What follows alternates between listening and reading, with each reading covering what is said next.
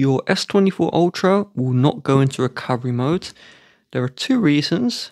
Reason one is you must connect the phone to a computer or another Android, not the charging brick, and you can't have the phone not connected. That's reason one. Reason two, the cable you use must support data transfer. If it does not, it's just not going to work.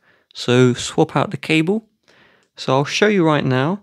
If I don't use a cable, I'm going to do the procedure to enter recovery mode, which is power volume down until the screen goes black. And then we release and then press power volume up. You will notice the phone's just going to boot up. So there you go. It's not going to enter recovery mode. It's just going to continue booting. Now with the cable plugged in, I'm going to do the exact same procedure. And any moment now, we are now in recovery mode.